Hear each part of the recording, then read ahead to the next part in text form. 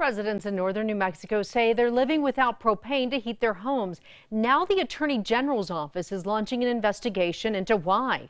News 13's Stephanie Chavez spoke with one family. It's freezing up here. This morning, I'm up at my mom's. It was 2.7 degrees.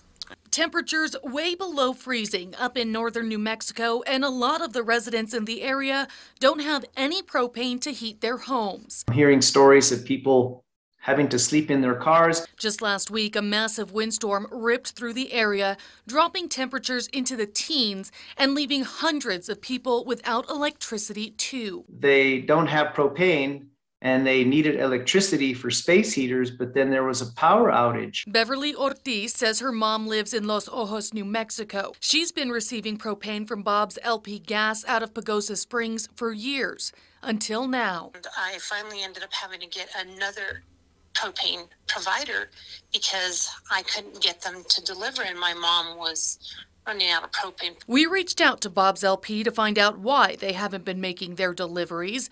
Bob Sivers, the owner, says they're dealing with a driver shortage. He says one of their trucks also failed inspection, making it undrivable.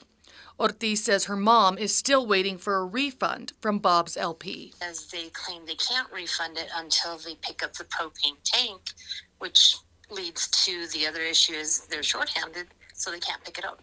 Now, Attorney General Hector Balderas is launching an investigation in response of multiple reports just like Ortiz's. And also he issued a risk advisory to residents. Basically, it's a means to get more feedback and better define the extent of the propane crisis in northern New Mexico. Stephanie Chavez, KRQE News 13. We asked Bob's LP why Ortiz hasn't received her money back yet. They say they were unaware and will be sending her a check in the mail. The Attorney General's office is asking for anyone experiencing the same kinds of issues to contact their office.